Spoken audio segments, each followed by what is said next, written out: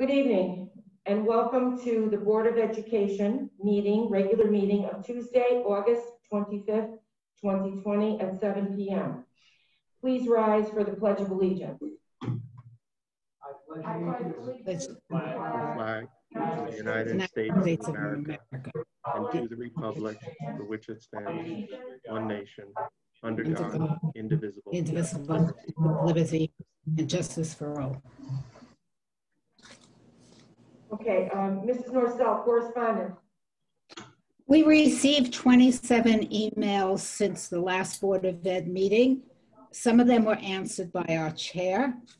Emily Boyle, Shannon Ratsid, Erica Stridmeyer, Jerry Prescazino, Jennifer Cullen, Melissa and Martin Usergo, Shella DeVito, Gilda Kumata, Brendley Gilmore, Danielle Dunleavy, Sarah Levine, Christine Wadham, and Shaboyan Lindington.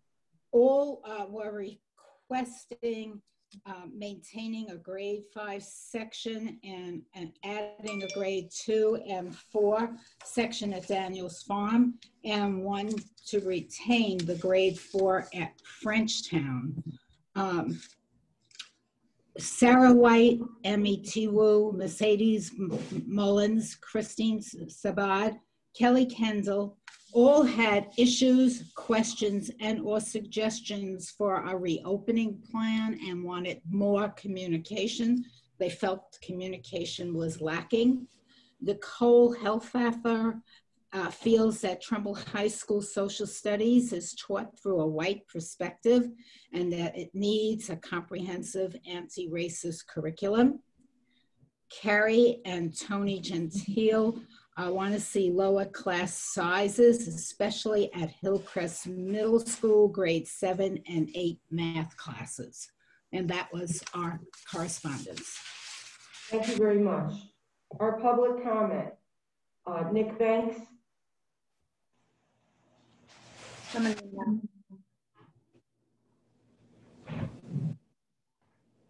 public comment, our first speaker is Mr. Nick Banks.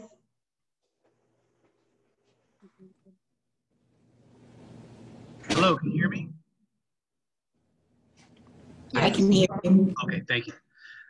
Yes, hi, my name is Nick Banks. I'm reading a TEA statement for our BOE rep as she was not available for this meeting. As the start of a very different school year looms on the horizon, teachers in Trumbull share many of the concerns of their colleagues around the state, the nation, and the world regarding returning to in-person learning this fall. In a recent survey taken by 446 Trumbull teachers, the staff made it crystal clear how they feel about the most important issues regarding safety protocols, instruction, and communication. 97% of teachers polled believe that all staff and students should be required to wear masks, and 89% say that it's not appropriate to reduce social distancing guidelines of 6 feet between individuals in classrooms. The TEA has asked you to close these loopholes before, yet we're only days away from the opening of schools in Trumbull.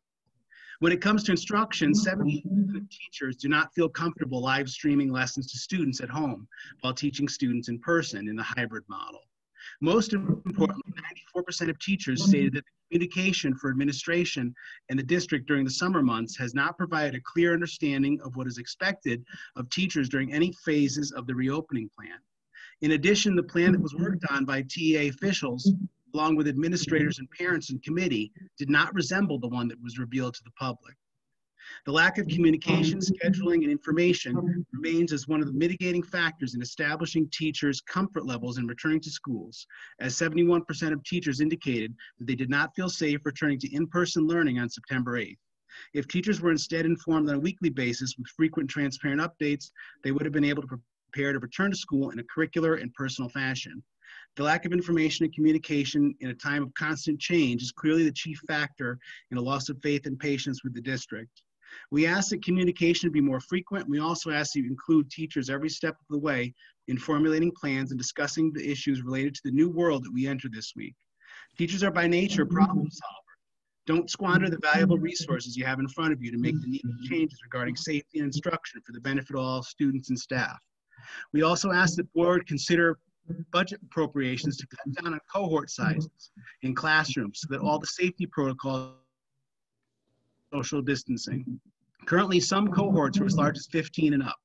Those class sizes are unsafe and will offer virtually no social distancing in many of our classrooms. It is unfortunate that the budget surplus in the $2 million range at the end of the fiscal year needed to be utilized to fill budget gaps from the previous year and was not used to fully staff the schools and provide resources for the 2021 school year. The TA was happy to see the district's adherence to the state's indoor meeting protocols regarding restricting meetings to 25 individuals or less by making all professional development sessions and meetings virtual, and we would hope that these regulations are followed throughout the school year to ensure safety and social distancing. Please see us as partners in this effort to do our best in the most difficult of situations for the upcoming school year. Thank you. Thank you. Thank you. Thanks.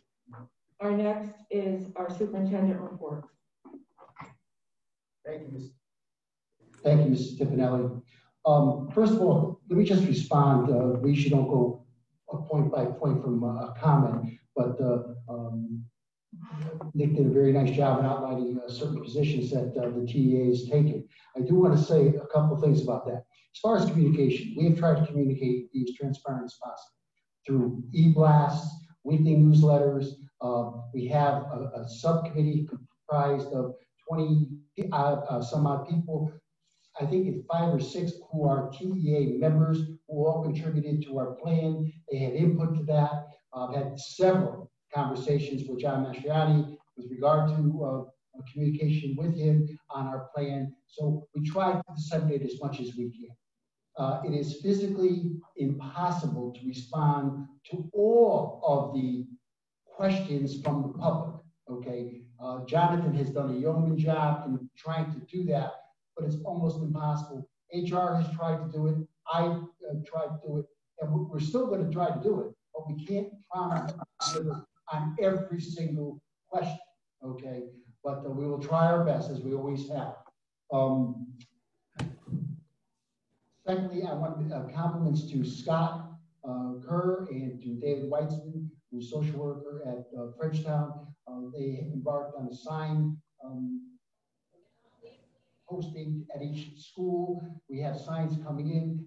The high school and the 2 middle schools have the same sign. The elementary schools are having a contest for civility, love, compassion, etc. Love lives here. Yes, yes. You can be in the contest. You may have won. That's their slogan. But that we appreciate their effort and their input with regard to that. I also want to congratulate our National PTSA for having been selected as a Phase 2 COVID relief funding recipient. Highly regarded honor, competitive grant, as only 14% of the applicants receive funding. The PTSA will receive $15,000 to bring our district to be used for mental health, social and emotional support, and professional development. We are very proud of their selection and very grateful of their continued support for the Trumbull Public Schools. I'm most pleased with this next announcement. We just received word that the funding breakdown of the total coronavirus relief funds for the approximately 160 school districts in Connecticut. Aside from the large big 6 districts, those are Bridgeport, Hartford, New Haven, Norwalk, Stanford, and Waterbury, and the rests, okay, Trumbull fared quite well in the allocation of money. We received $1.631 million to be used for the corona effort, okay? I'm very proud because only 4 out of more than 160 districts received more monies, okay? I think it was East Haven, Middletown, and one other, but we received $1.6 million. I will say this also, everybody in the state, their original figure that they submitted was reduced. I think I told the board in the weekend report, we actually submitted 5.325 million, but we got 1.6. All the other districts were also similarly reduced, okay? Certainly appreciative of the monies, and we'll put it to good use. The public and the board should know that the new superintendent, Dr. Semmel, Marty Semmel, and I have met on several occasions for the new transition. A myriad of topics and issues were discussed. and more are to be reviewed before Marty officially comes on board September 14th. Okay, it's a Monday, and he will be here. In fact, he's here today for most of the day, doing some interviews that I'll speak to a little bit later. In a related vein, and he's in the middle of your screen here, Paul Hendrickson from Plymouth will join us soon after the September 11th date. And our new agri-science director, Dr. Linda Pasloff, is there, and she is in the middle.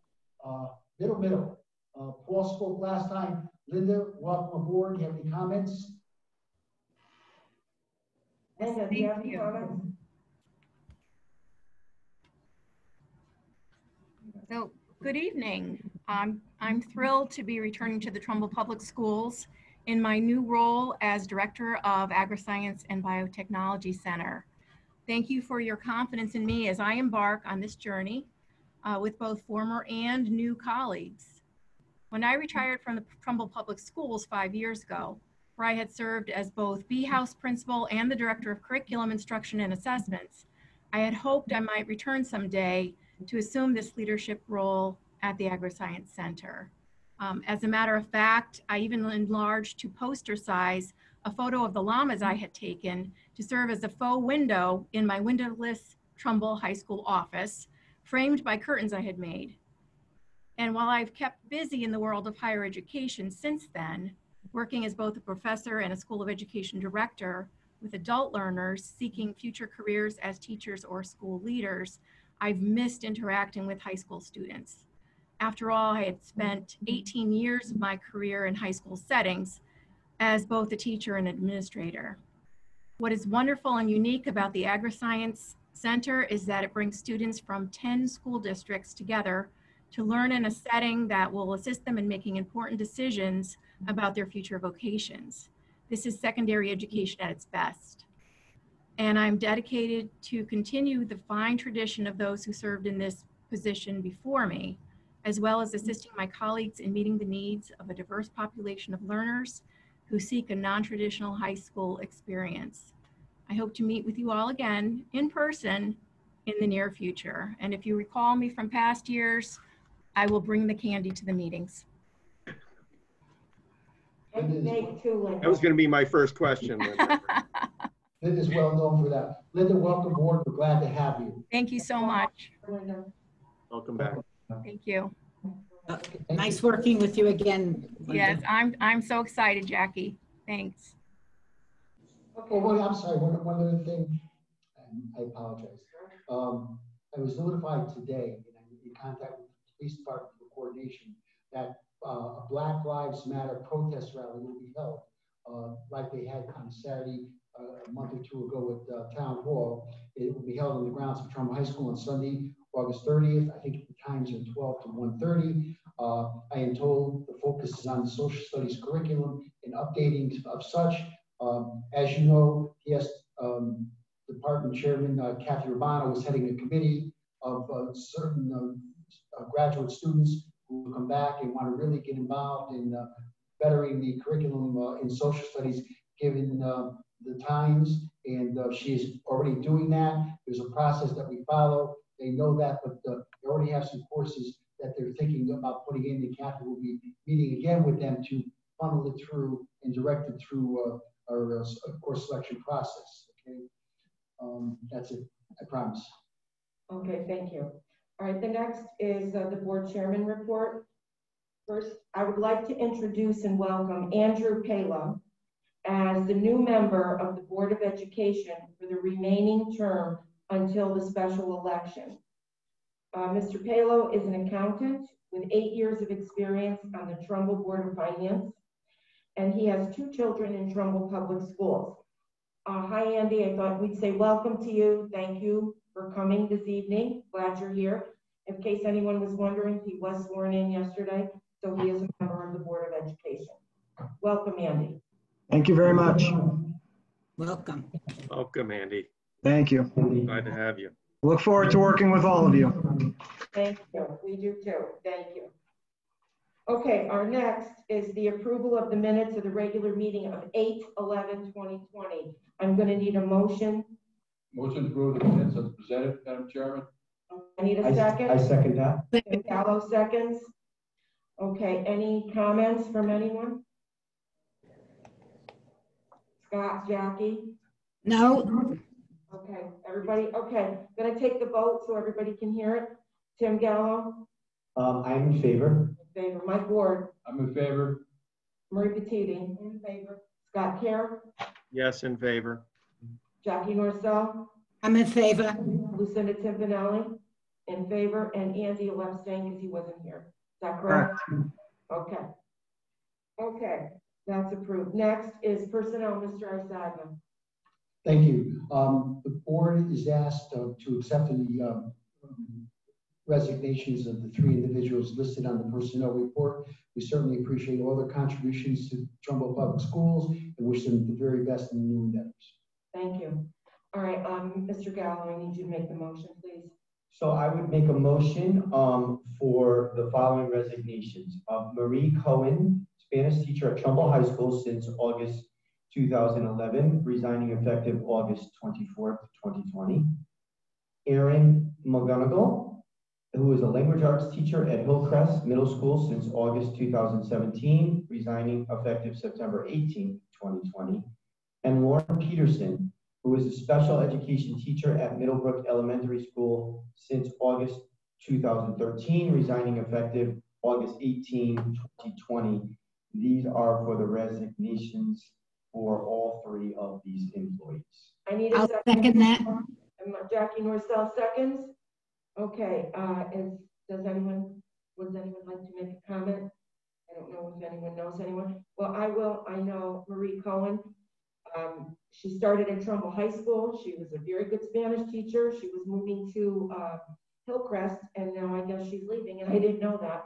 But I wanted her to know she did a good job when she was at Trumbull High School. I'm proud of her. Had her as a first-year teacher, and she did well in our department. I wish her all the best. Okay. If there isn't any other comment, I will take the roll. All in favor? Tim Gallo. I am in favor. Mike Ward. I'm in favor. Marie Petiti. In favor. Scott Kerr. Yes, in favor. Jackie Norcell. Yes, in favor. Lucinda Timpanelli in favor. Andy, I think you can vote for this. Yep, in favor. Yes, in favor. Okay. That's unanimous, all in favor. Thank you. All right, our next is the approval of the child nutrition program. Mr. Isagna and Head Start. We have, Oh, the leave of that. I'm sorry. Go ahead. We have one more that's a leave of absence. Okay.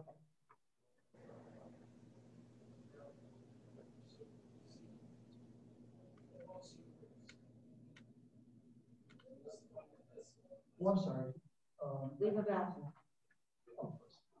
Yeah, under personnel, we are asking for the board to approve the leave of absence for Ms. Catrone. She has followed all stipulations and provisions of the Board of Education policy. Okay, thank you. Okay, I would make the motion to approve the request for a leave of absence of Melanie Catrone, who is a kindergarten teacher at Jane Ryan Elementary School since August 2015. She's requesting a personal leave of absence without pay for the 2020-21 school year. This request complies with the Trumbull Board of Education leave of absence policy 4150. I'll second that. I'll second that. Marcel seconds. Okay, all in favor, Tim Gallo? I'm in favor. Mike Ward? Yes, in favor. Marie Petiti? Yes, in favor. Scott Kerr? yes, in favor. Jackie Norcell? In favor. Andy Gallo? In favor. Thank you, and Lucinda Timpanelli in favor. All right, Can I ask a question about the leaves? Not these specifically, but just in regards to any leaves that come up as a result of the reopening. Will all of those come before us in this fashion going forward? All leave of absences do come before the board, yes, Scott. Okay. Right, except for FMLA, Family Medical Leave. HIPAA has the requirements against that, but all other leaves come before the board per policy. Okay, but if someone qualifies for FMLA as a result of COVID, then we won't see those. Those will be handled through human resources. Right, it's handled through human resources in following the provisions of the statute, of the law. Okay. Ralph, would we at least be able to know, like we have 6 or we have 7 or 8, would the number be something you could report on? Yes, I could. Okay, because I would like That's not personal to at least information. have the number. Yes, we could. Do we have any of those numbers currently? I think the board approved 2 prior to this. It's coming up in the enrollment report. We actually have a little commentary about those numbers of teachers. Your policy requires you to vote on discretionary leaves of absence, like Ms. Patron. The ones that come in under FMLA are not discretionary for the board. So we process them right away based on the legal obligation. We'll have the numbers for you a little later tonight. Okay, thank you. Thank you. Thank you, John. Thanks so much for that clarification. Okay, next on the agenda is the approval of the Child Nutrition Program, Head Start. Right, this is a minor change, just in signature going from Dr. Chaffee to myself. The board will have to do that again once Dr. Semmel comes on board too. It's just the signature change to my name. Okay, and that's already been completed? You signed it tonight. Yeah, I signed it. But I signed that for Mrs. Norcell. She usually signs that. Jackie, that was okay, right? Thank you, Lucinda. I don't have a fax machine here. Okay, thanks. Okay. Our next is the school reopening update. Mr. Issa. Okay, thank you. Many already know that Thursday, August 27th is the first day of school for teachers. We'll begin the day with the mini convocation, which will be live streamed. Our teachers will go to their respective schools and see that, and then they will branch out into professional development. The board has already received this document that shows the professional development that each staff member will get additional information on key topics, particularly as Nick Banks pointed out on the COVID, okay? That's all set to go. Also during the live streaming, our teacher and para educator of the year will speak, as well as Dr. Semmel, Marty, and myself. And again, as I mentioned, following the meeting, professional development sessions will be held as planned, okay? They would go for, I think it's 5 days until the 8th when we begin regular school. Are they on Zoom or? Yes, yes, because we can't have large gatherings in compliance with the governor, okay? This is a revolving ball, it seems, and that's whether we are going to play football or volleyball during the fall sports. The CIAC came out and said yes. The Department of Public Health said, wait a minute, no. They have been meeting for almost a week trying to come up with a compromise plan. It was supposed to happen Friday, it didn't. Over the weekend, they met on Sunday night, it didn't. Today, again, we have not received any word. Conditioning programs were given okay, but Mike King, our athletic director, is on top of this and has done a lot of hard work in it. It keeps us informed, but the decision has to come down from the CIAC, but more importantly from the Department of Public Health, because with the COVID, medical issues, etc.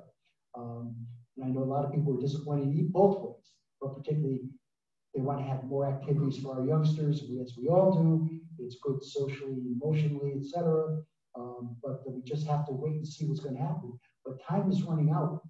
With most schools opening within 2 weeks, we'll have to wait and see. As soon as I find out, I will disseminate that to the board. I just want to update the board and the public on our key vacancy of the Jane Ryan principalship. We had about 50 candidates applicants. We paper screen them. I say we, Jonathan had a look at some, but Marty and I really did the bulk of the screening with regard to that, and we came away with 12. Then we reduced that to, we were either going to do 12 or 6. We decided to do 6. The determining factor was that they had elementary experience, definitely teaching, and most importantly, if they had assistant principalship or principalship at the elementary level. We didn't, and all 6 did. And that's why we didn't take some people who had good, excellent skill sets, but couldn't make the jump. We didn't believe, Marty and I both. He did a list, I did a list, and the common people, and there was, the 6 were in our list. Okay, so it worked out well. They went through 2 rounds of interviews with the school committee, coordinated by Donna Seidel, acting interim principal there, another administrator, Gina from Frenchtown, and also 2 teachers and 2 parents from the Jane Ryan community. They came up with a strong recommendation for 1, but we brought 3 forward. Marty met with Jonathan and one Peg Brandisi, our assistant business manager, today, and they have come up with a recommendation of 1 individual. They could have sent 2, but they decided 1 would be best. However, I want to emphasize that now the vetting process starts. Okay, the individual doesn't know that he or she is the so-called finalist. Okay, because if you go through the vetting process, you find something, then you would have to look elsewhere. And we didn't want the next person, who was very qualified, but this one person stood out at each level. In fact, the committee wanted to hire that person that day. And I think one of the comments was, before he leaves the building, get him to sign a contract. Actually, we didn't, but there's a lot of groundwork in that. But we will start the vetting process. No one will be contacted until the board is aware of it. And you know, Marty agrees with it. And if necessary, if the vetting doesn't come in, we'll give you, 2 people, that person and another person, to move forward with it. But nothing will be finalized until the Board of Education knows what the status of the person is in the vetting process. Sure. So you've already heard me say this, Donna. Having just been on negotiations for administrators, we are one of the highest paid in Fairfield County, as you can see. We looked at that. I think we're a little bit disappointed that our pool wasn't bigger. Again, that we should have at least 3 or 4 finalists. And I'm of strong opinion of in-person interviews. We did that with our superintendent. We have always, except for 1, in the 5.5 years I've been on the board, there's only been 1 exception where the board did not at least participate and hear the candidates in person. As I explained to our new superintendent, the board does not want to tell who your administrators are going to be, but we do want to be part of the process. We have 2 new board members. Now we have 3 new board members that should hear who our candidates are. We are we seem to be paying almost close to $175,000 plus benefits. The last couple of assistant principals we hired were in the range of 160 to 175 and plus benefits. So we're talking about not chump change. I am strongly going on the record. I know you have to vet these candidates, but I am a strong believer that we should be interviewing 2 or 3 candidates, and I will go on record for that. Okay, thank you for your input. I know you had a conversation today. If I remember correctly, since I've been on board, January 7th, there have been 2 candidates the board did interview. Okay. Excuse me. Okay, and I will answer you. I expect you to, and I will answer that. There have been 2 candidates. This board has been well aware of every step we have done, as I outlined to you with this principalship. But we had the Dean of Students, we had the Director of Agri-Science, we were well aware of it. If the board wanted more than 1 candidate, all the board had to do was to tell its administration. This board did not do that. Neither did you. Okay? There is no reason why we couldn't have 2 or 3 candidates. If the board wanted 2 or 3 candidates, so be it. But you have to tell us before the final interviews are being done. I'm going to make a final. Okay. Ralph, in the 5.5 years I have been under Loretta, except for 1, and I won't name it, except for 1 position, we have always interviewed at least 2 candidates. There was 1 time, and Linda might come back me up, where we had 1 candidate and Jonathan was there, and we asked for them to go back and re-review, and then you came back with, I can't remember, it was 2 or 3. So the board has always, in the 5.5 years I was here, We have always been present, including the first month when we interviewed for the Madison position. So now 3 positions, well, 2 were already filled, and I'm not objecting to it. The candidates were good, but we were not present. That's what I'm objecting to. Okay, I'm assuming there were 2 or 3. What I'm objecting to is we find out after the fact. Okay. Okay, wait a minute. Can I speak? Right after I do, please. Okay. Because I'll forget. I'm a lot older than you are. So let me get this. If that is the case, and I believe you, there's no question about that. If you had felt that way, you should tell your superintendent because in the weekend reports, I updated the board on this. And I said, we have 1 candidate or 2. Do you want to interview or not? And the board indicated it did not. Okay, Ralph, then I'm sadly mistaken. The conversations we had, then you did not hear me because I spoke over and over again. When we knew about the Jane Ryan position, I said we need to be present. So I guess we had a miscommunication. I'm going to end there. Okay, it could have been a miscommunication, but I will say this. It's my understanding that, I want to say this right, each board member can cast 1 vote. It was my understanding that 4 other or 5 other board members did not want to have the interview. And you mentioned the superintendent, and the reason why the board and this superintendent was criticized is because of delays. Why were we delayed? We were delayed because of COVID. We couldn't get together. It wasn't because we wanted to do that. All right, we need to end this conversation right now. I'm going to end the conversation. I think what we're going to do is this.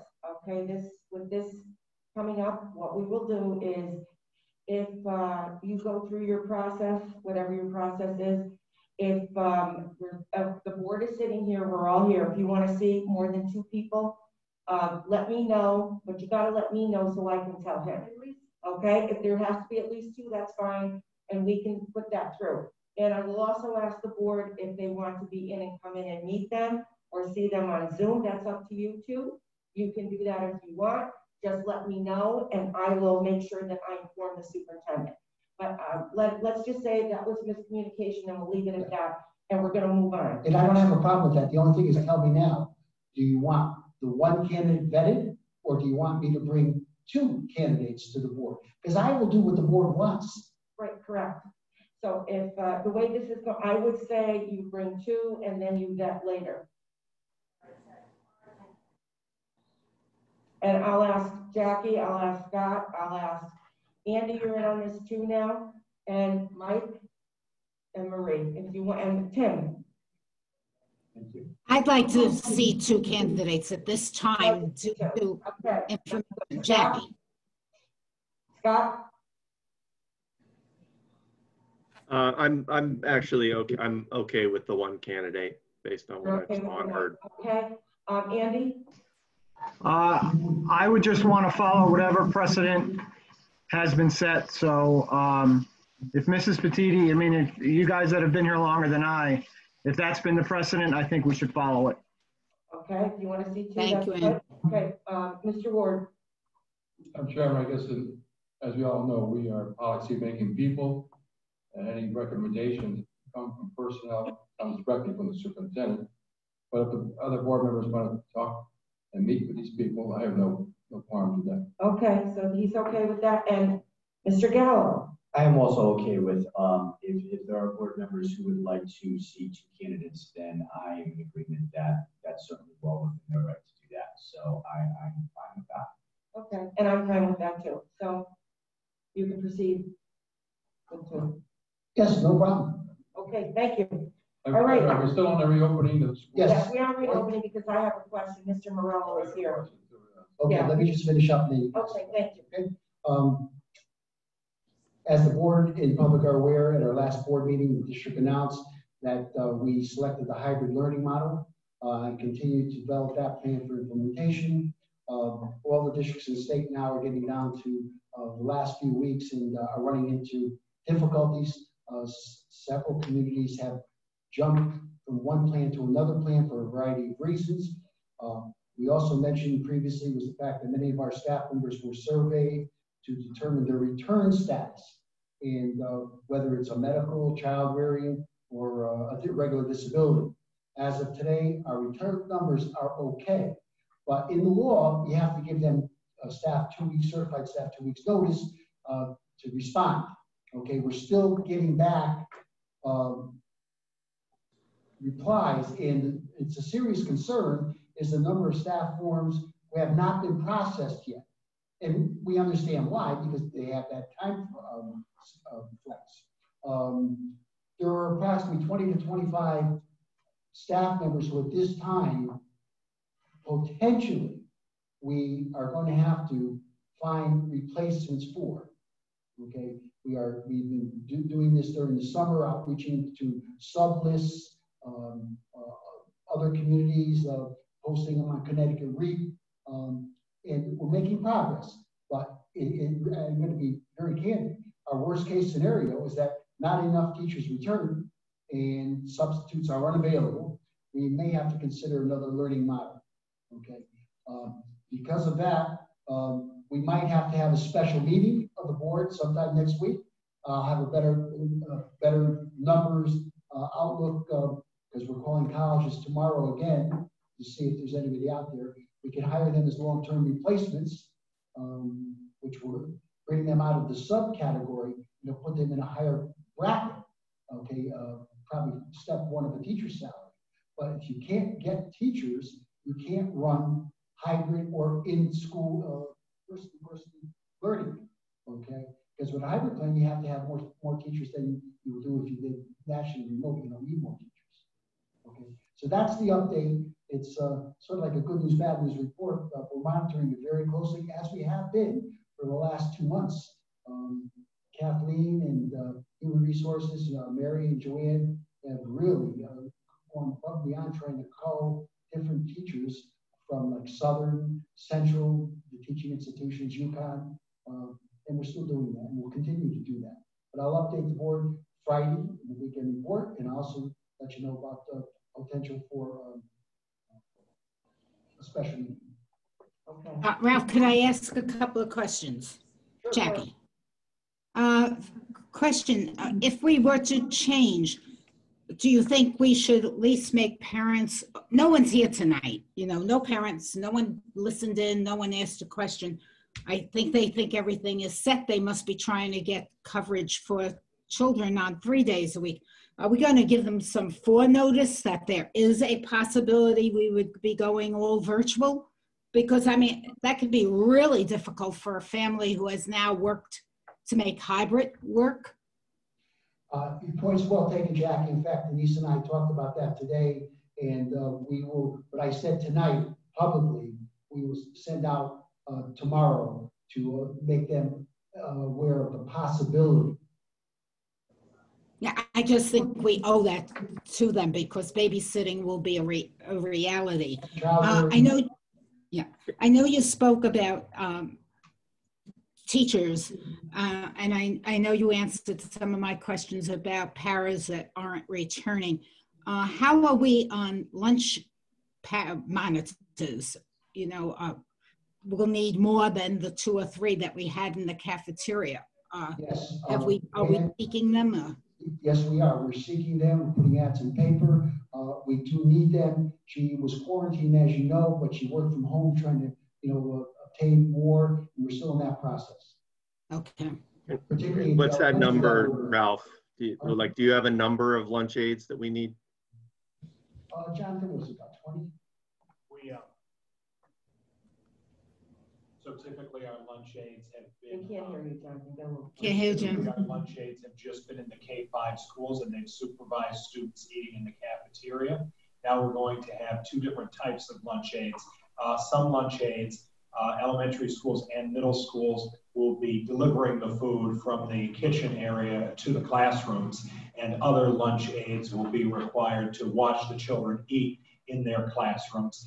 As for the teachers, that is their duty-free lunch period, and the current estimate is 40 needed across the K-8 schools to fulfill that. So the advertisement is out. We encourage people to apply. It's 2 to 3 hours a day, and we would certainly work with people only available 2 days a week. We could make that work. Thank you. Great. Scott, did you have a question? Yeah, I just wanted, because I didn't quite hear the number, I just wanted to confirm, Ralph, when you were giving your report about the number of staff that you know aren't returning at this point, did you say 20 to 25, or did I hear that right? Yes, that's correct. 20 to 25 that we feel will not be returning, that we have to replace them. But that number is evolving, could potentially be going up. Do you have a, do you have a worst case scenario in your mind that?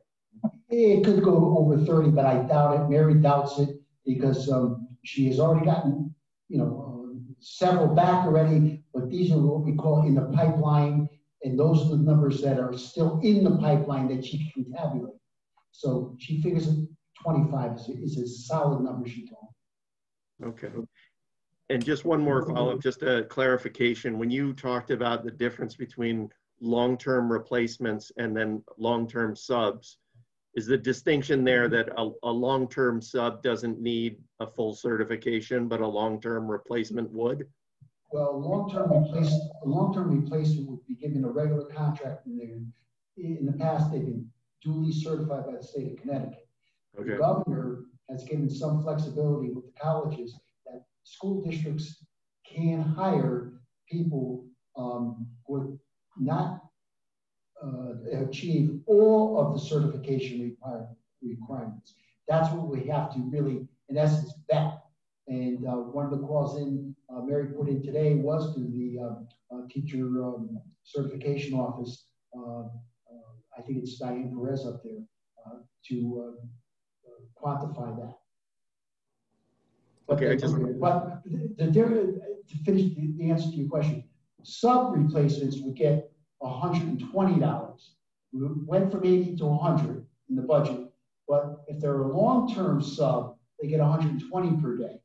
But a long-term replacement teacher gets more money, and they are usually on salary schedule. Okay. Yeah. So I have a few questions. Mine are a little bit more about the distance learning. So Dr. Budd, you may be able to help out with some of these answers. And many of these questions came from a lot of the emails that have come in recently. So my first question is, what platform will we primarily be using for the synchronized learning? Are we looking at Zoom, or are we looking at Google Meet? Where are we on that?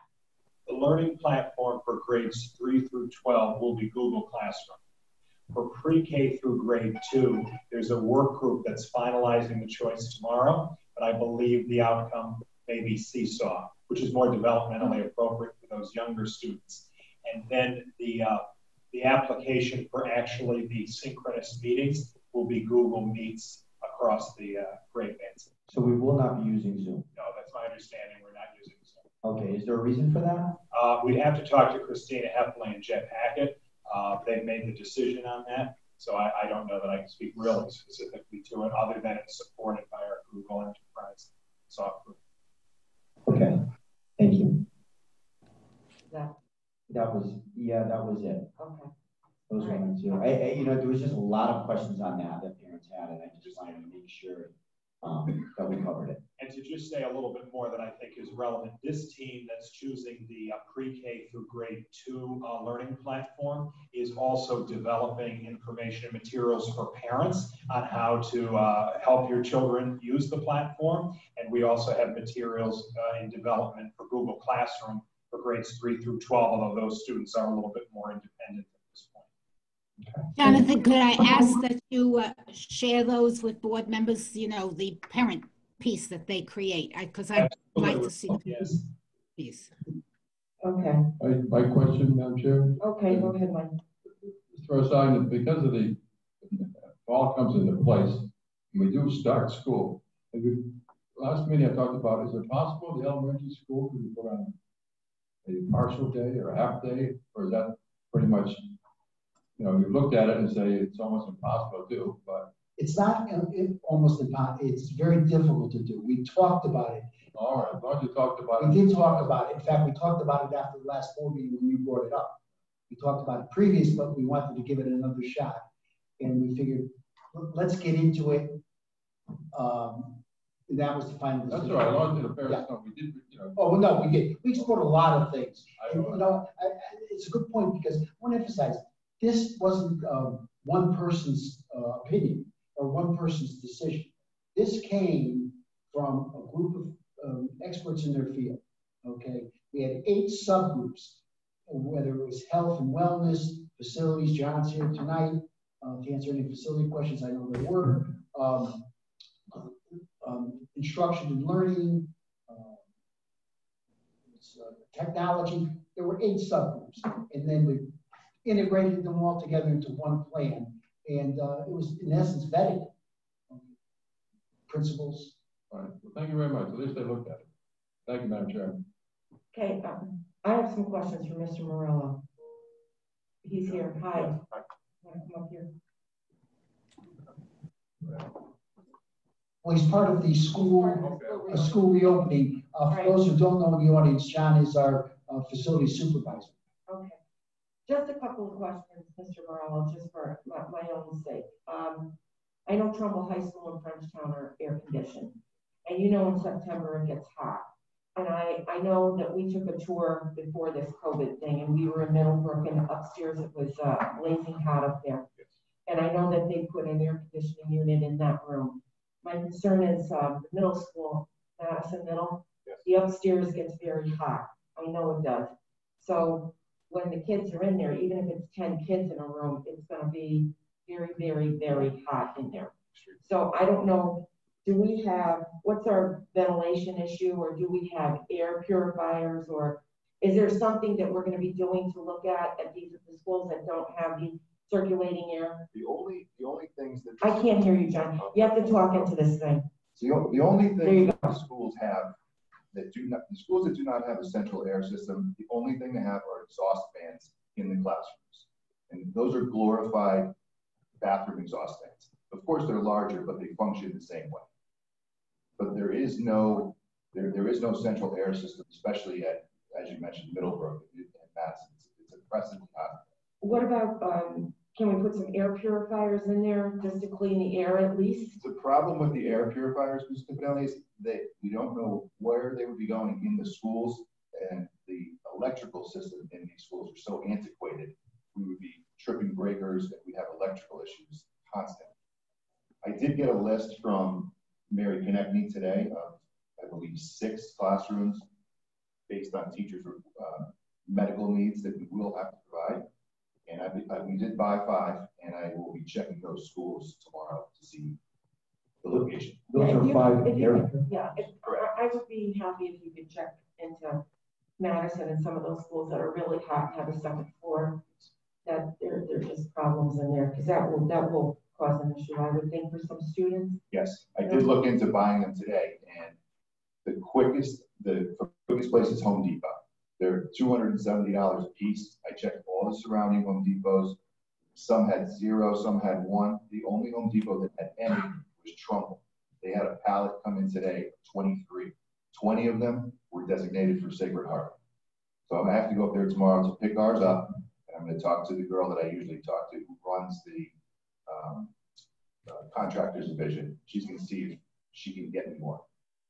Now, these won't help with the heat, though. Correct. These are correct. Now, what would be the difference between why could we get a portable air conditioning units? Would they also purify the air? They do. And cool. The portable air conditioners have a greater draw, electrical draw. The portable air conditioners that you just stand in the room and you can vent out the window, those require a 20 amp separate circuit from an electrical panel. The purifiers that I purchased today only require 1.5 amps. So that's a lot easier to find a spot in a classroom or a hallway or a common space where I could put these, as opposed to a portable air conditioner. But the oppressive heat problem is not going to be solved. And that's going to be very difficult for students who are wearing masks all during that time as well. And that's a big concern across the state. But one of the reasons why we're starting later is because we're so worried about schools that can't, David, could I interject? That was one of the reasons why, this is a follow-up to Mike too, we thought about just going remote learning. But there are pluses and minuses. I mean, remote's got the child rearing, this has the heat. you try to balance it, and that's what you come down to. Well, John and I talked about it with David Irwin. The buildings are so antiquated that it can't handle the electrical virus and things. Right. And to maximize their usage, you want to leave them on when the buildings are vacant, and we really can't leave those on when there's not even custodians in the building. That's fine. Okay, does anyone else have a question for Mr. Morello? No? All set? Could I just add one thing? Remember I said that our plan evolves. Okay, one of the things that when we meet every day, for your information, I was going to put a weekend report, but I want the public here too. Wednesday is the sanitation day, sanitizing, okay, where no one should be in the building, and we do that. We've also included now Saturdays, correct. Half days, Saturdays, half days, although we're paying time and a half. We feel the need to really take care of Monday, Tuesday, they're in. Wednesday, we clean it. Thursday, Friday, they're in. Saturday, half day, we clean it, so that they can come in Monday. And we're trying to limit, all the uses at night. Schools are going to be closed at 6. We have a request on our table right now. We're discussing where one organization wants to use all the gyms every night of the week. We're leaning not to allow that. We don't. Trust me. We understand. The only reason I'm saying that is because there's still a question in elementary school if the PE courses are going to be running in the gyms. They probably will not be. You talk to the principals. I know Jonathan talked to the principals today on that because of the sanitation, cleanliness. Okay. But the gyms are open 6 to 12, aren't they? 6 to 12, they're going to be using the gyms, aren't they? Right. The judgment there is that in the 6-12. Can't hear you, Jonathan. They're telling me they can't hear you. The 6-12 buildings, there aren't feasible classroom spaces for all of the physical education classes to go into. Trumbull High School, as an example, has many periods where there just isn't available classroom space. So there's a necessity for it at 6-12. The K-5, and we've talked about this again today with Dave and John and Ralph to make a final decision. The amount of custodial support in the building would not support the CDC and the CST guideline, is that we would have to sanitize the gym in between every class, which at the elementary level is every 30 minutes, and the custodian would have to do it in 5 minutes to get the next class in. That would divert their resources from things that are absolutely necessary like bathroom sanitation. So what we have for K-5 is the goals, the gyms as a goal to work for in the opening weeks of school, but their first priority would be to focus their sanitation efforts on the hallways, bathrooms, etc. Because those opening weeks of school physical education, judged by the principals, K-5, will have many days it can happen outside. And then other activities can be accomplished in the classroom and still support the objectives. At the middle schools and the high schools, for a couple of reasons related to classroom space as well as security, those things are not that possible. So they can go outside for classes. Yes. Yes. Because I'm gonna defer to Mr. Ward and Mrs. Marcel in the elementary school, because I do think that they need to have some kind of exercise. And if they can get outside, I think that's a great thing. Lucinda, they've always gone outside for gym during good weather. I mean, most of the schools even have these ball pits that were built by the PTA outdoors. You know, it's a wonderful activity. Almost every school has basketball hoops. They have the playscapes. I don't know what it'll be with the playscapes and their use, you know, because of cleaning them. But there's everything they could do outside up until November.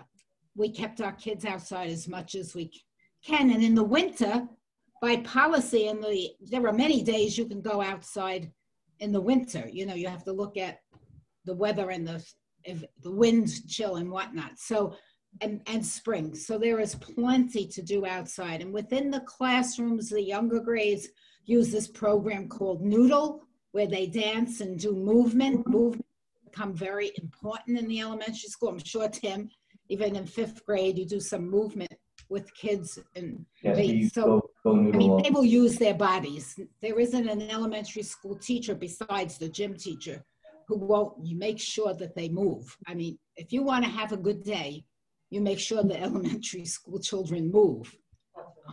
Mike, My understanding is the outside playscapes are not to be used or even touched by the students. It's just get outside. Because of the same sanitation. Because of the sanitation. The custodians would have to go out in between. But I thought reading the report, report, they talked about, I hate to say this, Sunday, the night before school opens on Monday is the time to do some of the cleaning. Not that that's gonna happen on Saturday, you get it all cleaned up and they got a full day. Then all of a sudden, Monday, maybe I missed that report, the CDC. Did it say Sunday? Did I miss the week? I didn't see it, Mr. Ward, on Sunday. I didn't see that. Okay, well, I were on for Sundays. Well, you can imagine, you'll find out after the first couple of weeks. Sure, yeah, I'm gonna do it. Because we're gonna bring the whole staff in day and night for 4 hours every Saturday. So we'll see how it goes the first weekend. If we have to adjust after that. Fine. But that would be double time on Sunday. Just we have the funds. Don't worry about the funds. Okay, we got the money. Okay. That's a good point, Mike, because that's where a lot of the $1.6 million that we just, in the relief funds, is going to be devoted to facilities, custodial, sanitizing. Air purifier. As John said, electrically, it can't handle it, and it's counterproductive in certain places. We gotta look at that. I think, well, I'm just gonna say something for myself. I know me, and since I had bad allergies when I was a kid, and sitting in those rooms, I used to be sick all the time. So I'm not looking forward to seeing anybody getting sick just from the heat alone. Right. You know, so if there's a way we can, if there's some other situation that you can find or some other, I don't know, there has to be a company. Well, we can talk to George Estrada too. He was here. Okay. And ideal way, you central air condition those buildings, but the cost is astronomical. I'm sure it is. So, Madam Chair, if I could just say, you know, we talked a lot about getting outside for gym, and we're also talking a lot about the school, the classrooms that are so oppressively hot. Could we possibly maybe move some of those classes outside? Yeah, we talked about outside learning. I mean, all across the nation, they're doing different things with tents outside and all types of things. So, what other opportunities do we have to learn outside? We've had conversations involving Scott Sikora, the security director, in relation to this, and he wants to continue the conversations after we're in school a couple of weeks and other things are buttoned up. We have in general some concerns at schools about many classes being outside due to security reasons and protocols that were implemented in the past 10 years. And most of our schools have one security person. In addition to all of the other things that they've been doing, they will have added responsibilities such as the daily lunch pickups in the front of the building and really tamping down on contractors or visitors. So Scott would like us to readdress that idea a couple weeks into the opening, but recognizing that beyond recess and beyond time when students can be outside for physical education, we should see if there are other opportunities. I will say it in addition, this doesn't totally mitigate what you're talking about, but the principals of those buildings that are more oppressively hot have been really looking for where are the cooler places that classrooms could be relocated. For example, some of the Learning Commons library media centers might be very good places for that. Because we won't be able to wait. I mean, for those, they're not, after a few weeks, they're not going to be hot anymore. So, I mean, it's the critical time at these very first 2 weeks. So, creativity is going to be very, very important for those rooms. I worry about those kids trying to wear those masks in that hot environment. I just don't think it's going to work. So. Jeff brought a good point there. Are we pursuing the health aides personnel additional to the one school nurse for all those students? Yes, we are working with the para-educator group because the health aide is a designation by stipend in their group to identify one paraprofessional in each building who will be assigned to that isolation room. And then that paraprofessional's job responsibilities would be replaced by somebody else. We have a backup plan for school nurses that any emergency were to occur at the school. We have They have people available, personnel, certified nurses. I'm just wondering. No, per se, the Board of Education, but the school nurses under Lynn Steinberg has done a really good job. They have to have some sort of operational plan in case of an emergency. Okay, but they have a plan. I would assume that, yes. Thank you. One more question. What about fans in those rooms?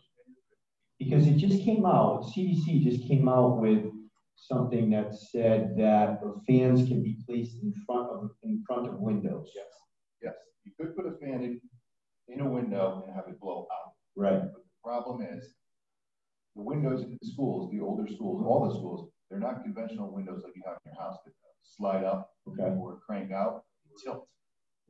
So there's no way to get the fan in the window. What about sitting in front of the window? I mean, there's counters and things, or even a little folding table or something. The window's only, but you can't. If you're going to put it in the window, you want it to be fully discharging out the window. You don't want it to bounce off the glass and come back in. Right. Could I ask John one question? John, in the elementary schools, have all the classrooms, the student classrooms, had half of their furniture removed so that they are down to like 13 or 14 desks? We have a combination of desks and tables in the rooms, Ms. Norcell. Every school has a storage container where we walked every school, Dave Irwin and myself, and we directed the principals that only the minimum amount of furniture could be in those rooms. To answer your question, I believe some of the teachers are keeping all the desks in the room. Ralph, I think you should look at that. The whole idea is to have the air flow in the rooms, and that's the whole reason, to have just 13 or 14 students and just furniture for that many. It's also less to clean. There should be no reason to clean 26 or 27 desks on Wednesday, Saturday. Finish a statement about the reason why they did that. Right. For instance, the kids that come to school on Monday and Tuesday, they're going to have a assigned seat in the classroom. So they'll sit in the same row, the same seat on Monday and Tuesday. The kids that come Thursday and Friday will sit in the next row. So the kids are always going to sit in the same seat. They'll never be cross-contaminating the desks. Okay. Any other questions? Yes.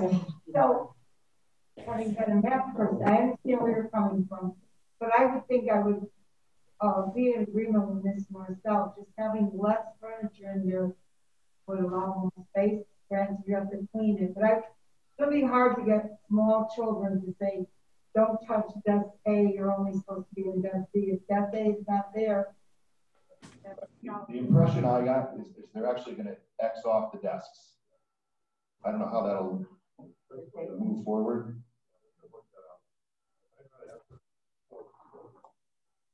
There's some signage for that. Don't you write a book about this at the end of the I don't know. I mean, I have to be honest. I'll tell you, it's tough to turn a public school. It's tough to turn a public school into a mini hospital, and that's what we're attempting to do. That's all I have to say. Okay. No other questions from anyone? Mr. Gallo, nothing? No. Okay. Madam Chair. Yes. I just want to add a follow-up for Ralph on the, in his opening, you talked about, Ralph, the idea of, possibly needing to shift gears as a result of the staffing situation. Can you be a little more specific? Like, is what you're suggesting that we might go to opening remote for several weeks? The Department of Education has given all districts up to 4 weeks, I think, without penalty.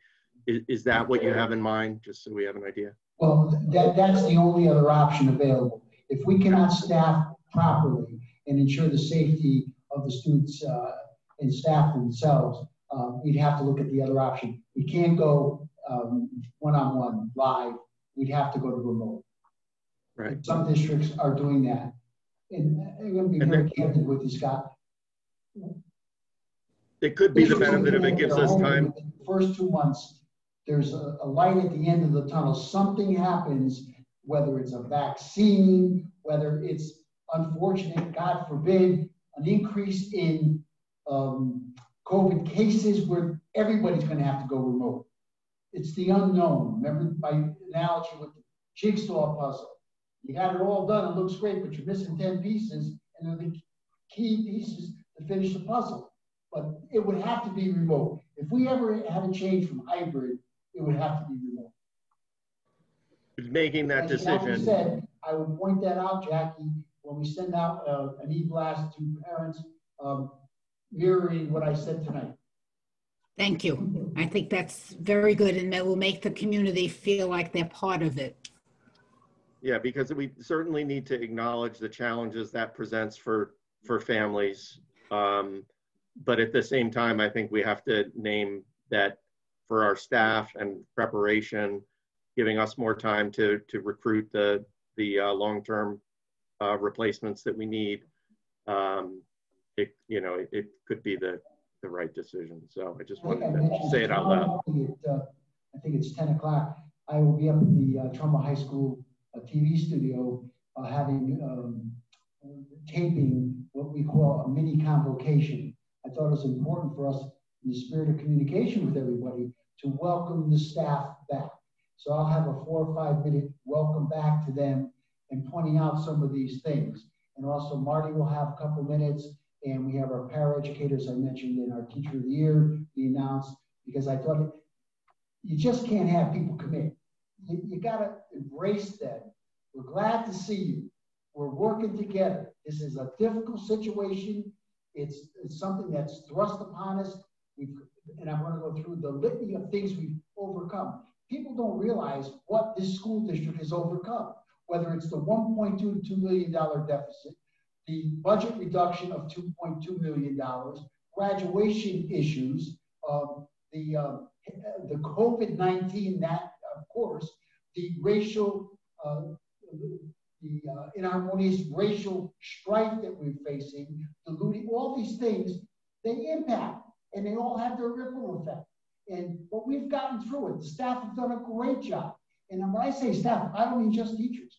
I'm talking custodians, everybody. It's partnership together to make it better. And we've been through one tough time, as other communities have too. But we've been fortunate here in Trumbull.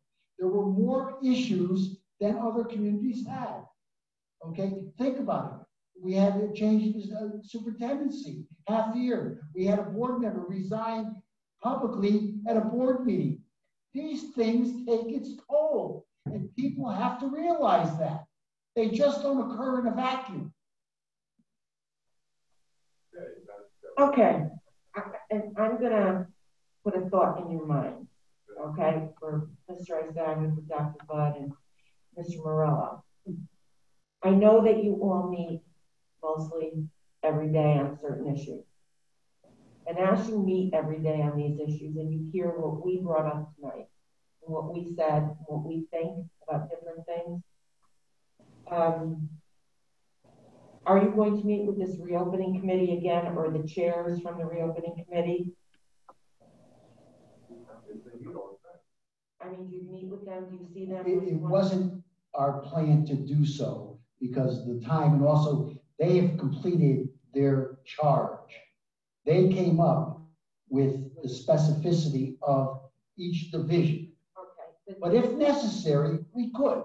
Well, but now that you've seen it, now that you've come up with the plan. We had 2 instructional forums too. Okay. But now that you've seen the plan and you hear all these different issues that come up, I'd just like to know where they're discussed. These different issues that we brought up tonight. Where are they discussed when they leave? They were discussed originally at the subcommittee level. Okay, they were also discussed during the instructional forums. Okay. Well, I just want to make sure that we're on top of this and that we're trying our best. Yeah. And if necessary, we will meet with them again, just the chairs. Yeah, just to see if after hearing all this information, and you know, a lot of times the Board of Ed gets emails and it's not to you or to the superintendent or the assistant superintendent, it's just to us. And it really should be directed to you so you can respond, because the opening committee did have input into this. So, you know, when they ask us questions, why you know, we need to ask you those questions. Yeah, I want you to. And I mean, that's one what I was thing can be sure here. If, you know, one thing we're sure is that tomorrow things will change. So this is on a daily basis, and we have to have a vehicle. We have to have a vehicle to be able to solve the problems of the change that we are going to be getting. So I think, to clarify a little bit, Mrs. Timpanelli, I think that what you're trying to say is, you know, we brought up a lot of new things tonight. We talked about the oppressive classrooms, and, you know, we learned about the windows and the style of windows that we have that will now not allow for fans really to help us. So these are new things that were just brought up tonight. So we need a vehicle, and I think this is what Mrs. Timpanelli was trying to say. Going forward, how will these things be handled if they're not going to go back to committee? Is it just going to be? No, not just central office. The building principals are very solid. They are a great sounding board. And Jonathan meets with them continuously and gets input. And we get a lot of input from our K-12 principals. And they speak to their people. You Yes. send out e-blasts to their teachers. Yes, that they know. they communicate. They've been having Google Meets. They've done both Google Meets with PTAs and also Google Meets. It's not avoided. Department chairs. I would say at the point we're at, barring some enormous change, we are really in now the implementation phase. And I've been meeting with the principals a couple hours every day, both elementary and secondary, but they are on with each other 4 or 5 hours per day, really ironing out these nuts and bolts, the furniture question and the pros and cons. How long will it take to move the furniture out? Where will it go? And who's going to do those kind of things? So say at the 6 elementary schools, that they're really on the same page where it matters. And then if they're making a difference, that it's defensible. Frenchtown because of this versus Boothville because of that. And sometimes all that implementation takes a long time because you are changing every part of the system. And this plan evolves. I'll give you a perfect example of what Jonathan's talking about. We had strictly alphabetical, remember A to M, I think it was, N to Z, pre-K 12. Based on input from the elementary principals, Gary Kunchak got them together. We're not doing that at the elementary level, okay? We're doing it by enrollment, and Jonathan's going to get into that a little bit. But that's how you tweak your plan. You tweak your plan that way. I just want to make sure that everybody feels that they're ready to roll with this and that you're comfortable with it and they're comfortable with it. That's what I think all of us want to know. That's my only question that I will have for the K-12 principals. And I've said this to John and to Jeff Hackett. You can attest to this. Are we ready? Is your school or division ready to open? And when I went to human resources, they said, yes. However, this is one area we got to really monitor. Okay. All right. Is anybody else with a question? Just a lot of no problems. Are we on top of the transportation? Not besides buses, but the amount of cars that are coming into each of these schools every morning, dropping kids off. I hope things have been set up in a safety manner. Are we having police at each of the schools for assisting the? Yeah, you have a team at each school working on that. Yeah. John Perkins, Scott Sikora, the security director, Captain Golding of the police department, working with the building principal and really determining the best locations for all of that. And adding to that mix, Mike, that kids have to be available to pick up breakfast on the way in that same location. So they are communicating that on a building-based e-blast system to parents at that building. Dropping off with it easier, but the pickup at the end of the school day is going to be horrendous. And so we're on top of it. They have enough personnel to assist and the drop off and the pickup of kids. One of the things they'll check out, Mike, you have to stagger it. In other words, if you're picking up your child from school, in school, let's say wrong time, gets out at 3 o'clock, early dismissal for those students with the parent notes could be 2:30, okay? And then the buses arrive 2:45, 3 o'clock, so staggered. That's a building principal decision. He knows the facility, the roadways, etc. Mr. Gallo said that key point about change, and there are parts of this that are actually impossible to predict until it happens. And that doesn't mean we're going to sacrifice health and safety or not try to pre-plan, but but there are certain things we can't know until we actually have 50% of the building doing certain things. But they're working round the clock, the principals, on this with us. Jonathan, I understand that, but I think if I'm a parent, I have to know about, the principals have to notify parents about those staggered hours, just as I asked Ralph to let them know that we might have, because they can't change overnight. You know, where to drop them off, what's the difference? Parents need just as a lot of training, just as everyone. So we can't get that out last minute. We can always change and say we need a change, but they're going to need a diagram of the school showing them where the new spots are. And, you know, we're going to have to see a little bit of that, because if somebody was to say to me, oh, is this true? I have to drop my kid off around the corner. You know, we don't know. So you'll have to share with us, Ralph. No, but they should go to the building principal too, Jackie. And, you know, communication is important. Communication on central office part, building principal's part, teacher's part. That's why I was a little surprised with Nick, who I highly respect, Banks, when he was talking. We have TEA people on all these committees. Their role is not only to contribute to the outcome of the committee, but to share it with their teachers at their schools. That line of communication must be kept open. And Tim hit the nail on the head, because it changes so quickly. What's the fact that it doesn't rain? Well, maybe that's something, Ralph, you could tell the principals that, you know, they should feel free to send board members anything they have that they think would be important. You know, when I was a principal, I wouldn't send something to a board member unless the superintendent said it was okay to send them. So, you know, that's something for you to decide or to handle. And I wouldn't send an email to a principal. I agree, Jackie. I agree 100%. And, you know, this is a time where we need to work together. So, you know, please let the principals know that. I mean, if we have any ideas, again, we're all educators here. I'm currently an educator, and I'm a little bit ahead in the process. Wilton schools are starting on Monday, but at the last minute, we are going to be hybrid. I'm sorry, we are going to be remote learning for our first week of school. We couldn't make it by the 31st.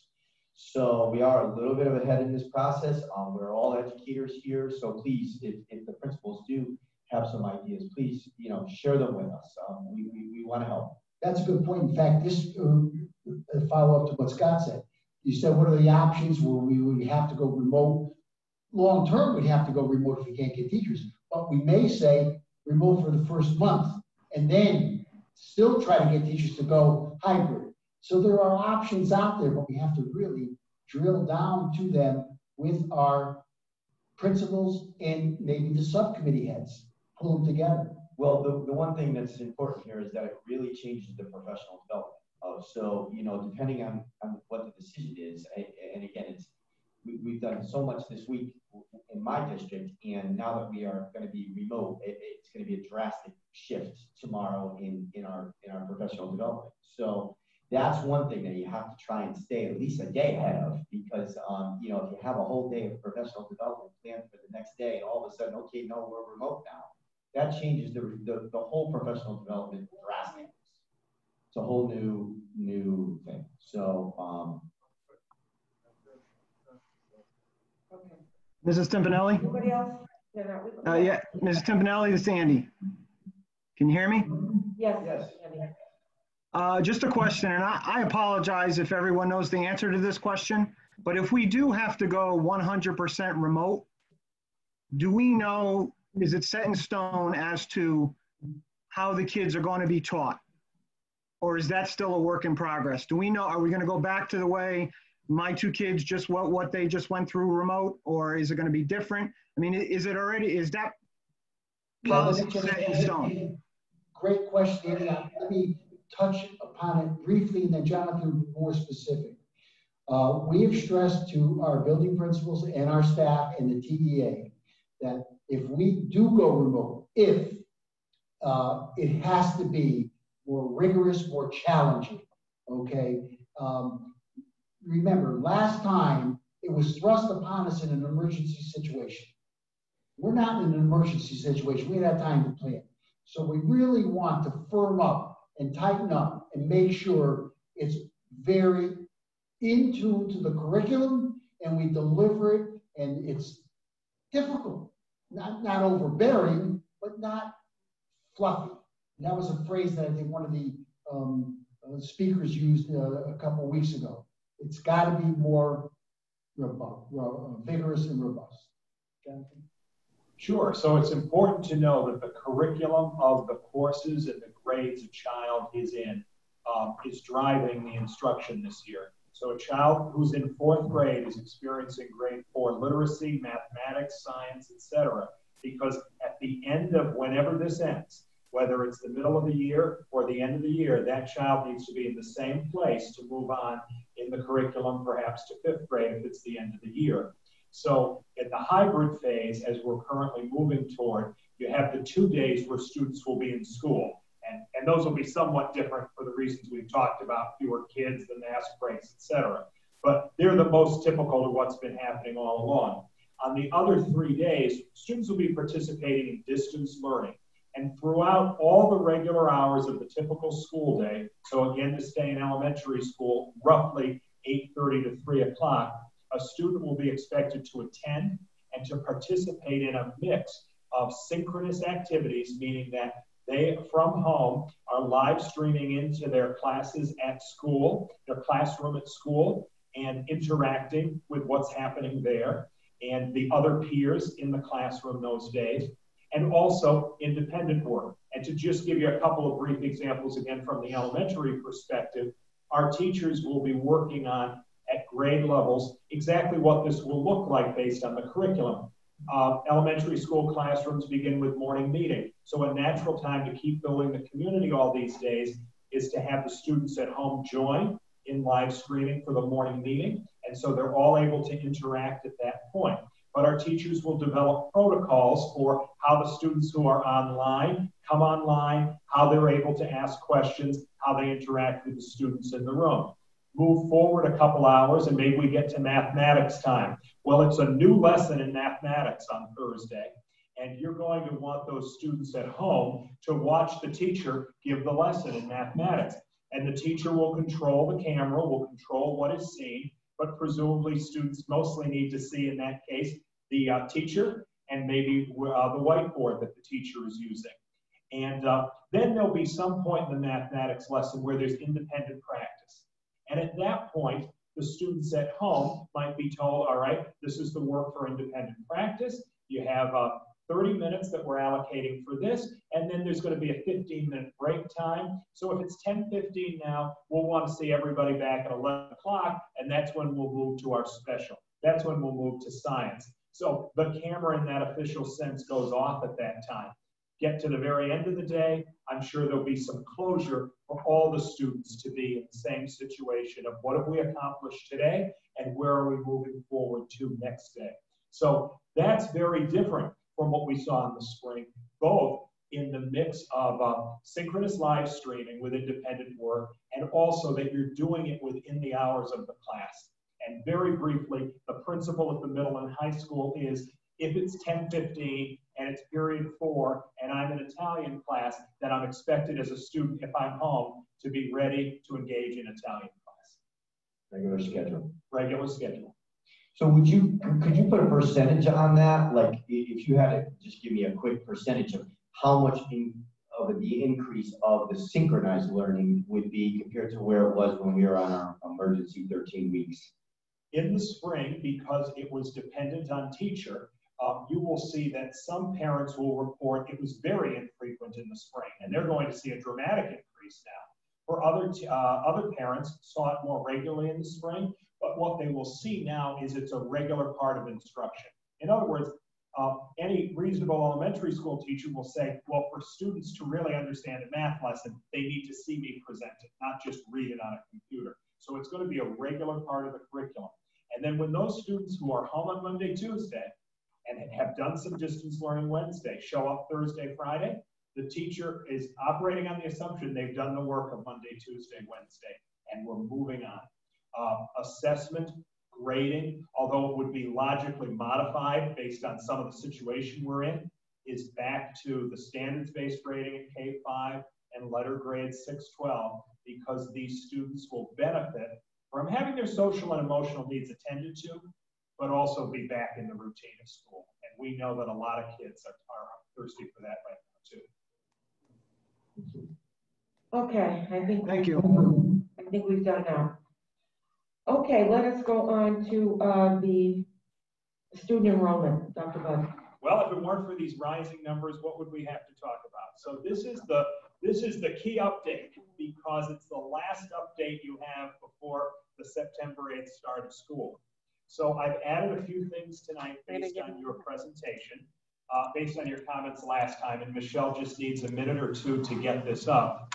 But I want to just say that your policy on class size for K-5 makes a distinction between whether classes grow before the school year starts or after the school year starts. So you've made very good, you've supported our recommendations the past few weeks, and we appreciate that.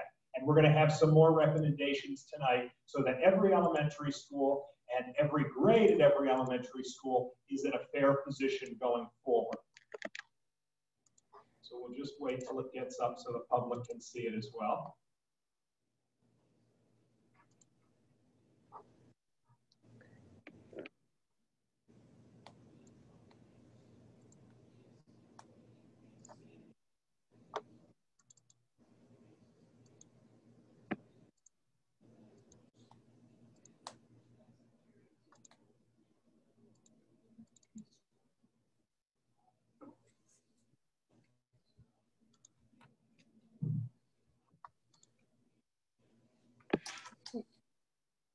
All right, we see it. Okay, thank you. So I wanted to give you some updates here on our alternate enrollment statuses. We don't normally provide this, but this year is different. Everything about enrollment is challenged this year. Normally, our amount of students who move to homeschooling is very negligible. Some parents do it year to year, but I have shown you on page 2 that we are in the 20s, the mid-20s at this point, in parents who have disenrolled their children from Trumbull Public Schools in favor of homeschooling. And that, remember, homeschooling is an option where the parent totally disenrolls, does education at home, and we welcome this child back whenever. You will see there is a slightly more disproportionate amount of that at the elementary school level, and we continue to monitor that. Those students who have homeschooled have been removed from the numbers at the elementary schools on the next pages, because if they've made that decision, they're not coming back. So even as our enrollment registrations keep moving upward, we have some subtractions every day with the homeschooling. I have the slide here on the basic principles. It's the same as 2 weeks ago, which is 20 students per section for kindergarten, 22 students per section grades 1 and 2, and 25 students a section in grades 3 and 5. They're your tripping points by policy, where you say, listen, if we're above that before the year starts, we should add a section. So the changes that are significant are in red. So in Booth Hill, we have surpassed in grade 1 the amount of students and moved over into where we need to add a 5th section. And we talked to Mr. Pierce this morning about it. The breaking point is really when you exceed 88 students. We are on a solid 90 students in grade 1 at Booth Hill. Kindergarten continues to be right at the point. And I'll come back to that at the end. Mr. Iasag and I have a recommendation about that. But this will move Booth Hill to 25 sections. This may be asked later, so I'll say it now. Like last year, that means that a section will be taught in the typical art room. However, art is being taught in all classrooms this year at any rate, so it's less impactful than in the past. What's the number for kindergarten there? 80, what would be the cap number that would? If you went to 81, that would 81. Over, but it has stayed there a long, long time, yeah. Daniels Farm has tripped over as well since our meeting 2 weeks ago.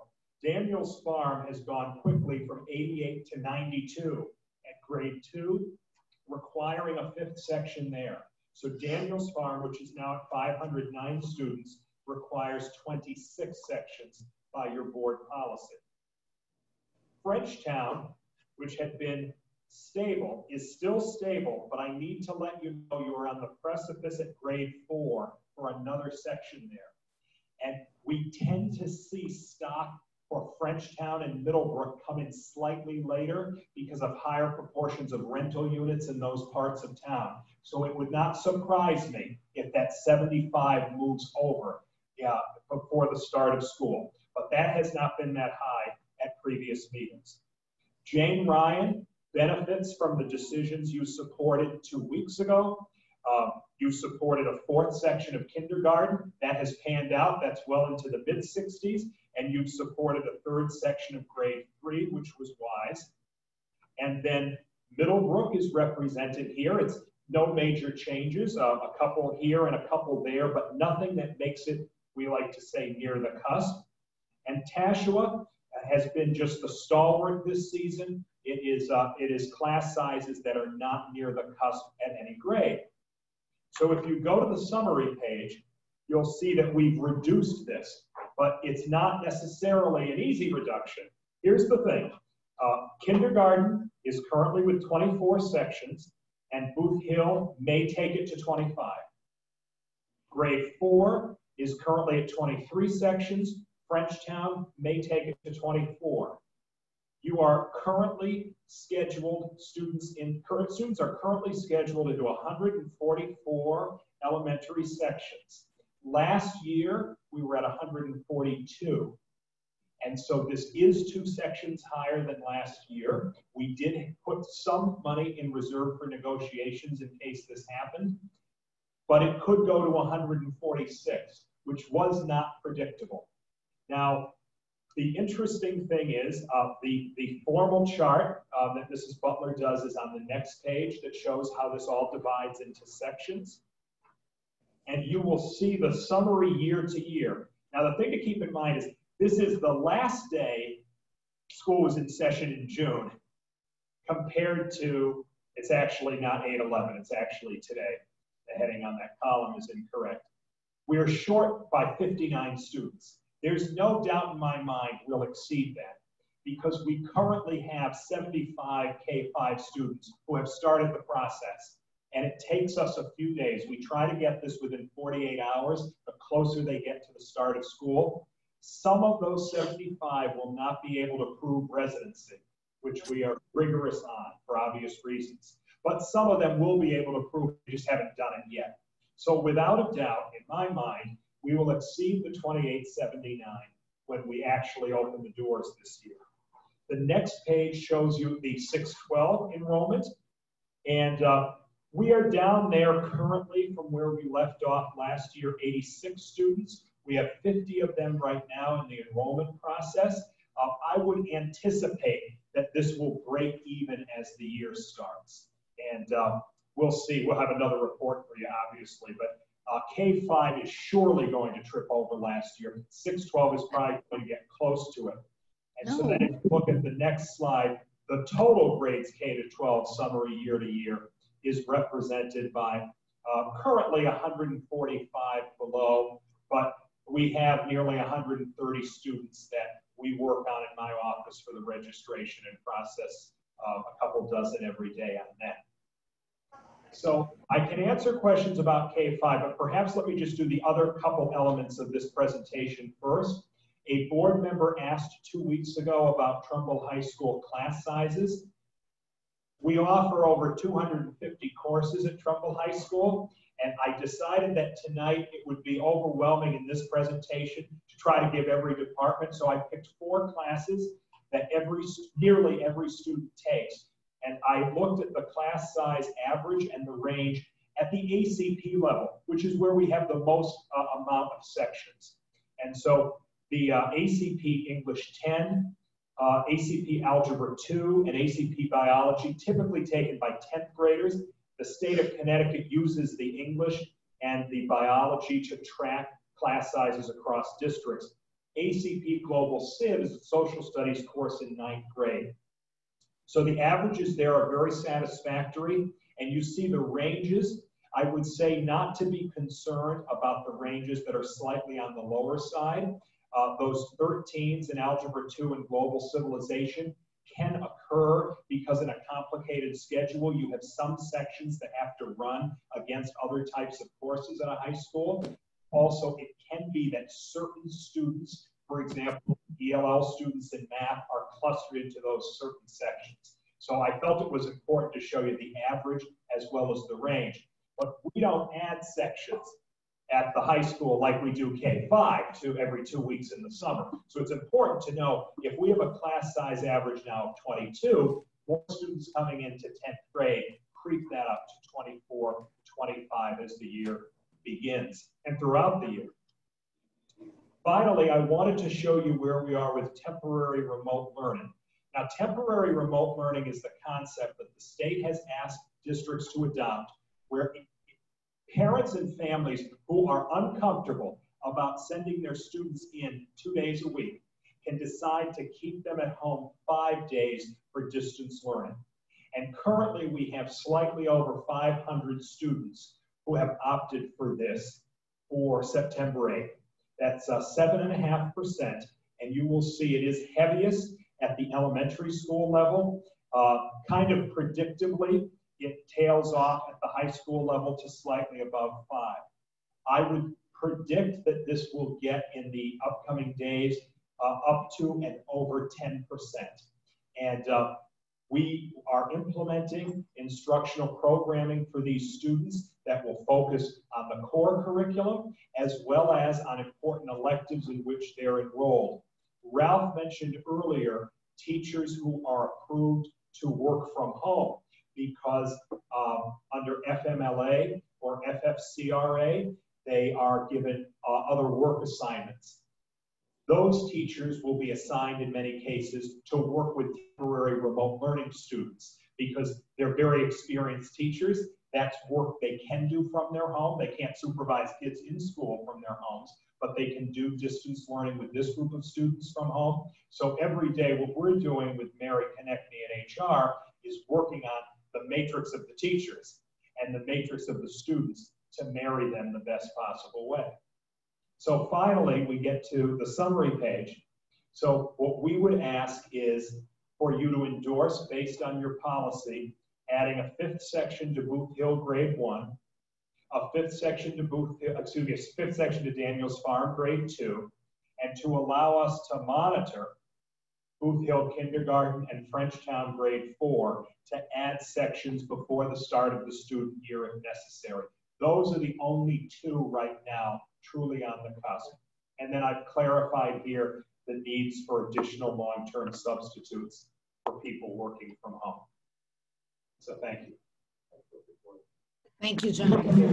Thank you, Dr. Budd. That was very detailed. So what you're looking for, what you're looking for now is you want us to agree that there needs to be a section in Booth Hill Grade 1 and a section at Daniels Farm School Grade 2. Is that correct? Yes, I would, and to encourage the administration to add prior to your next meeting if Booth Hill Kindergarten and Frenchtown Grade 4 go over. Okay. Sorry. Was there another school on the cusp at Daniels Farm? Yes, and it went off. Another class. Yes, and it went off the cusp since the last meeting. And I don't. What grade level was that? 4? It may have been 4. Yeah. But 4 is clearly at 5 sections at 104. Okay. And all do you know what that cap number would normally be? Well, they're at 104 now. Yeah, 4 sections got them to 100. So when they got past that, we had already added. Okay. And so they have to get to 125. To be able to. So yeah, to get to a 6th, and that would really be alarming. Yeah. Yes, thank you. Okay, do you want us to make a motion to? I would be comfortable with that, but you're abiding by your policy. As long as we're abiding by the policy, I see no reason if anyone has any comment. I think it's okay to say yes. Yes, just give administration approval to do it. That's all. Do it. Yeah. So we can, if we all feel the same way, I give Mr. Isag and Dr. Budd, you have permission to proceed with that, with those 2 requests. Thank you, and we have teachers in the pipeline. Okay. The one, Madam Chair, may I ask one question about that? Sure. Just because I think you mentioned, or somebody mentioned at one point, and in a prior meeting, I know it was raised about that that we did have funds in the reserve for negotiation to cover some of the additions that we've made. Can you just clarify, like, have all of the other items that we were reserving that money for, have they at this point been settled so that we actually do have those funds? We do have some monies available in that account. For your information, Al Cameron has returned from Tennessee, and he is now on call. He's got a 14-day quarantine. Peg is talking to him daily, and but to my understanding, one of the conversations indicated that we do have monies available in that account. Okay. Thank you. You're welcome. Okay. One question, Madam Chair. I noticed Bill Madison enrollment is very uniform. It's always been the opposite. Madison had a large 8th grade department. Oh. And go to 9th. Obviously, go to 9th grade. Thank you. Yeah. Okay. All right. Thank you very much. I'm going to go to Mr. Kerr for the facilities update. Great. Thank you. Thank you very much. I appreciate the opportunity. This is my first report out from the facilities committee, although we've met several times since I came on board as the chair. But we did meet last Thursday on the 20th. We didn't have a quorum because unfortunately Mr. Ward was not able to join us, but Ms. Tipinelli did join us, and we were able to hear reports from Dave Irwin and John Morello. There are just a few highlights that I wanted to make people aware of. As we went over the planned projects list, there were a few that we said that we had to put on hold, either due to a lack of funding at this time or just the manpower and availability of resources to work on them when we're in the middle of all the other work we're doing for school readiness. And I just wanted to say those projects were the upgrade and replacement of locks in some of the buildings. It's a long-term project to just upgrade some of the door handles and locks. The construction of a 2-stage vestibule entryway at Madison Middle School, which I think is something that we would all deem important to get done as soon as possible, but it's on hold at this point. And repairing of an air handler at Trumbull High School that services the auditorium is an item that's been put on hold. It's running at a reduced capacity and working okay, but long-term it's going to need to be dealt with. I think John is still there, so he'll be able to answer any specific questions that people might have about anything that I say, but there was one other project that John mentioned and we added to our list to be tracking, and that is that during readiness work, we uncovered a few small areas in some of the buildings that had mold that needed to be remediated, and so that's being worked on. And as we discussed that, we talked about the idea that at some point, and again, once we get past opening and we know that everything is running smoothly and everyone's safe, but that as a facilities organization, we might consider finding a consultant to look at coming through our buildings and doing a sweep and looking for any risk areas that we should maybe jump on, right? Because they're, as we all know, they're old buildings and things can crop up. So that's something that John and Dave Irwin are going to be thinking about. An important update, and I think John already has touched on some of this in terms of earlier in the meeting, but the buildings are 4 facilities that have central air systems. John has been working very diligently to ensure that we're doing the maintenance and replacement of filters in those systems to comply with all of the guidance that we've received. I know we received some letters from community members encouraging us to change the filters more frequently. But I think, John's advice based on his experience as well as the guidance that we've received is that you want to do those things in accordance with the manufacturer's specifications and the CDC recommendations. So we're doing that. And again, John can speak to that specifically after my update. The last thing that I think is important to mention to the board was that Mr. Irwin expressed some concern about our ability, and specifically John's ability, because he's overseeing currently both the maintenance crew as well as all of the custodial operations, that the idea of having one person to oversee all of that staff, which could be 55 to 60 people, is really not practical.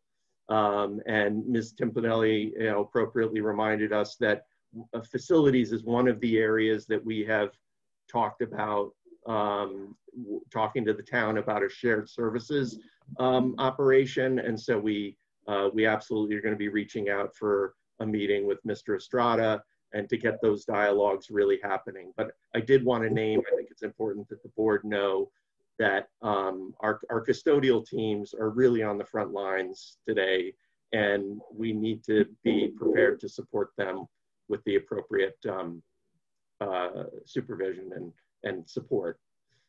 So with that, John, if you don't mind coming to the podium to answer any questions that board members might have. And I want to offer my deepest gratitude to John for the numerous balls that he's been keeping in the air, no pun intended, to safely open our schools in the next couple of weeks. So thank you, John. Thank you, Scott. I will say this, John had to leave. He went to Trumbull High School to check on a custodial issue. You also mentioned one of the schools with mold that happened now. That was Middlebrook, and they're remediating that. It was interesting that David mentioned to Scott and to John about giving some additional help. I had a conversation during my transition with Marty, and he asked me point blank, if you had extra money, where would you recommend to the board? And mine was to give John assistance below him, lower salary, he would supervise. But remember, and Marty and I were together on this, the business administrator, Paul, would oversee plant. Okay, Marty feels very comfortable overseeing personnel. So you're saving money there. The only other place I told him you might want to look for some part-time help was in the curriculum area. We talked with Jonathan about that. But it was ironic that both of us said, give John a little help, because he runs 24/7. And he just doesn't address a problem. He drills down, he takes care of it, makes sure it's implemented, and he goes back, like he just did. Now he's going back at 9 o'clock at night to Trumbull High School. What more? He is fantastic. Yeah. Could I ask a question? Ralph, and during the budget, Lucinda, I believe we reduced our share of that office because Vicki was going to cover the other half. I mean, I remember when we built a budget. So I understood that the town was going to take over some of those responsibilities, not of the custodian, but of the... Let me answer that for you. When Vicki did ask about that, she asked for a shared service and we said facilities. Right. That's why right now she asked us for a meeting. She wants to meet once school has started. She's going to meet with John Morello. She's going to meet with Dave Irwin. She's going to meet with, I don't know, maybe Marty will be here by then, just to talk about what kind of services they can do for us and they can take over. Because in my early years, we used to share services with the town. They used to do some, the town used to do some services for Trumbull Public, and then we had our own custodial staff. So we're going to look at that before we make any changes or any decisions on adding any kind of personnel. We want to see what she's going to give us first. And Lucinda, that can easily happen, because when I was superintendent in about my 10th year, there was a recommendation. We would take over the town's custodial group, and they would take over our outside maintenance, because they have the big machinery for cutting of grass, bushes, etc. And we have a custodial, expert that can handle the 7 buildings of theirs, and that would work out very well monetarily and also in efficiency. Right. So that's something I would recommend. Yeah, and that's what we're gonna look for. So we're gonna wait for that meeting to see what she says and what she recommends to us and how we can Good. share the service. Okay, well, Scott, thank you very much for your report. That was very detailed. Yes. I'm glad that everybody heard everything, and that's exactly what's been going on. So, Thank you. no other questions here on. Nice job, Scott. Chairman, I'll make the motion that we adjourn this. Okay, can I have a second? Second. Second, okay, adjourned. Have a good evening, everyone. Good night.